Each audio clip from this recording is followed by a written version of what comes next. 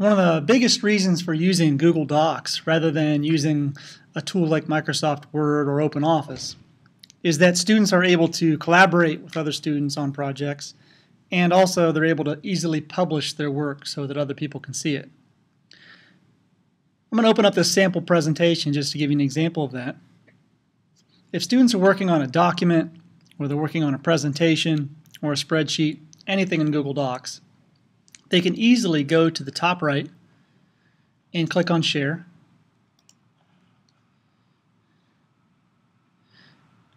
And actually they can click where it says Add People, and they can put in names of other students. Once they do that, then the students are able to work on the same presentation together at the same time or at different times, even if they're not in the same room together.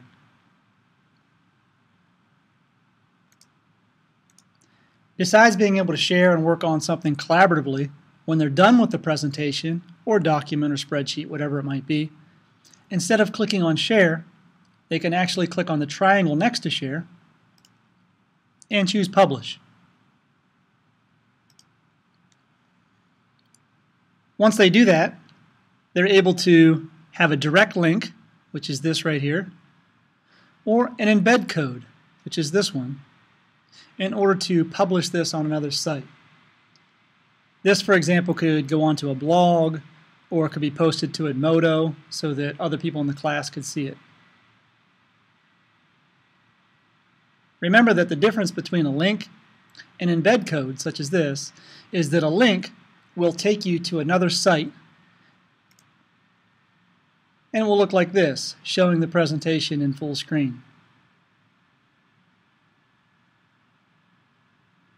An embed code will actually make the presentation or document show up right on the page, just like this example right here where the presentation is showing up right on the page. Remember that even if you embed, you can always click here to show the presentation in full screen if needed.